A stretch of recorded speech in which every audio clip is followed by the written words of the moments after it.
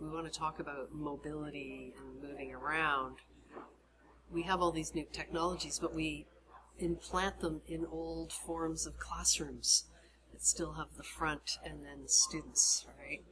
But if we really want to be discussing and moving around, then how do we make a structural change that deals with the mobility? I think we're really at pretty early days as to where all this technology is going to wind down to. What the classroom or teaching environment will actually be.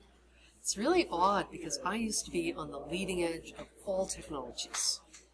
When the first computer software drawing programs came out, I was on it. I designed the world's first virtual reality helmet on it.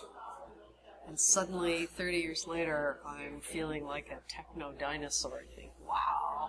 And we're not all wandering around with little virtual reality helmets like we thought we would 30 years ago, right? So what's the take-home lesson? How would that be in teaching? Imagine using a virtual reality helmet in your teaching practice. Well, if it was actually implanted in my brain, then if someone asked me a question, the image that's in my head would actually come right out and onto their PowerPoint or onto their laptop. That's where I'd like to see things go. So we actually take away a lot of the mechanical steps that we actually still have. So it's not as seamless as we think it is. Right? It's still tethered. Look, I'm still holding something here.